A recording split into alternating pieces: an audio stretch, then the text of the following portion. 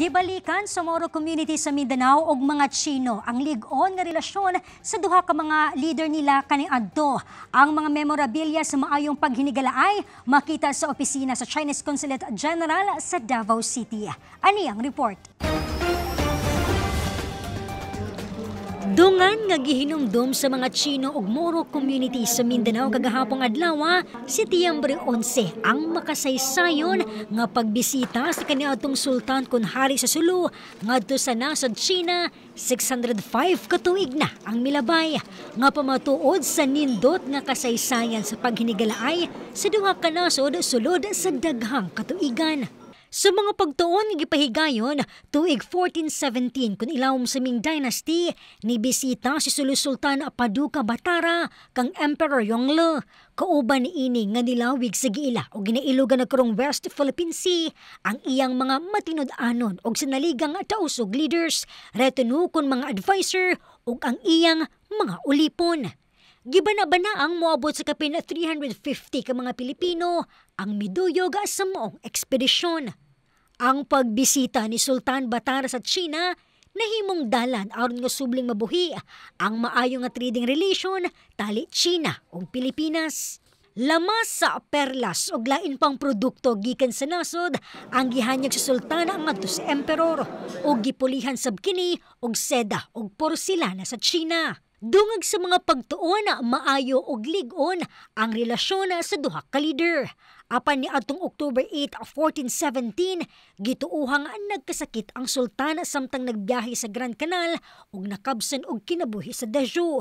Tungod sa iyahang maayo nga relasyon kang Emperor Yongle, gipahilo na kini nga susama sa hari ug gipatukuran og puntod nga nagtindog gihapon hangtod karon. Ang iyahang puntod dunay stone tablets, royal monuments ug sculpture sa karnero, kabayo ug tawo. Si Sultan Batara ang nag-inusarang langyaw nga hari nga gilubong sa China.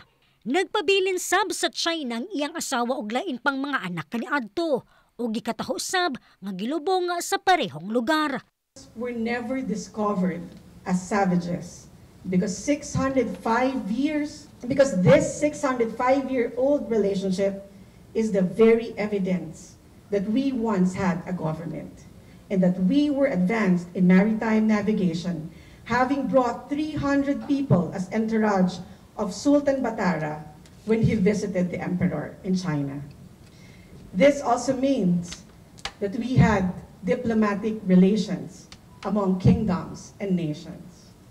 Truly, it is with true history that we can build a strong nation. Gawas sa pagbalik sa mabulokong kasaysayan sa bangsa tausog ug sa sultan sa Sulu, gipakita sab ato sa selebrasyon ang malinawon nga pagpamayo sa mga Islam sa hulo ug China. Gidokumentaryo sab ang pagbisita sa mga descendants sa sultan sa lubnganan sa ilang kaniadtong leader. Gawas sa video, makita sab kini pinaagi ni ining mga dagkong hulagway nga gimontar sulod sa buhatan sa Chinese Consulate General sa Davao sa Huna Subdivision. Ang talagsahon nga panagtapok sa mga Tsino ug Moro gisaksihan mismo sa mga tag-as nga leader sa Sulu sama ni Princess Giselle Kiram ug Sultan Pugdalon Kiram sa Sulu ug North Borneo. Anaasab ang pipila ka mga deputy mayor sa Davao City ug Special Assistant to the President Antonio Lagdameo Jr. ug ang narepresenta sa China mao si Konsula General Lilin. Niadtong adlong Domingo gipirmahan sab ang Memorandum of Agreement tali Dasher No. 5 Middle School sa China ug Ala Munawara Islamic School in Davao aron nga mas ma-enhance ang edukasyon ug cultural exchanges tali sa duha ka nasod. Nagbaylo sab og regalo kun token ang sultan sa Sulu ug North Borneo ug si Chinese Consulate General Lilin dungan sa pagsaka sa baso na simbolo sa toast of friendship. Two significance in reviewing Sulu Sudan's visit to China. One is to find out why our ancestors could develop and maintain the friendship. And then when we know what really comes to the cause for the friendship, we may know how to keep it alive and even enhance our relationship today and in the future.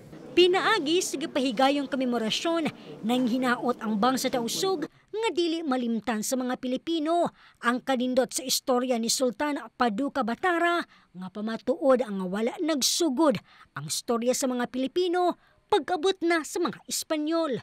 Dungag pa nila, angay nga masayod ang publiko nga maayong tawo ang mga tausog ug nindot ang hulo-sulo.